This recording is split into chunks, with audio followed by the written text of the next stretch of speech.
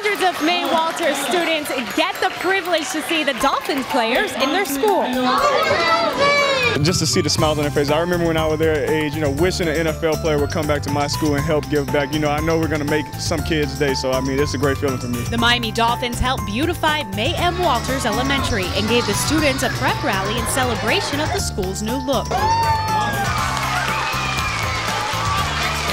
That makes me really happy because our school got better, got updated. The computer lab has been better with the logo. It's awesome. The Dolphins presented the principal an autographed jersey. Kids are more excited, I think, to come to school. And thanks to the Dolphins, we're very honored to have been chosen to have this beautification project. The Dolphins even gave an inspirational talk to encourage the students to stay in school. Everyone say brain power!